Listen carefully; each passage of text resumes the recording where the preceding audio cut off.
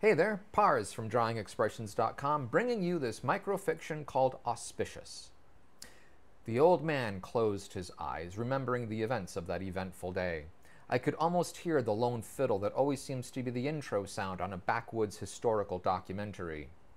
It was back in '47 when the lumber mill was still operating and trains routinely traveled up and down Garvey Mountain. On that fateful day, a log let go of its stack and built up a fair bit of speed racing down the slope. Meanwhile, on the way up was a load of lumber destined for the saw. The two were almost destined to collide. But it was an auspicious turn of fate that prevented a massive accident.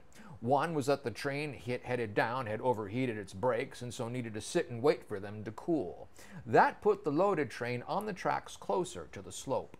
The other aspect was that a young worker had built an earthenwork. He thought it would work as a backstop to log piles on the slope, but he built it backwards so it ended up being a ramp. Between the speed of the log, the angle of the ramp, and the train being under the arc of that massive projectile, all that happened was a single log escaped the saw.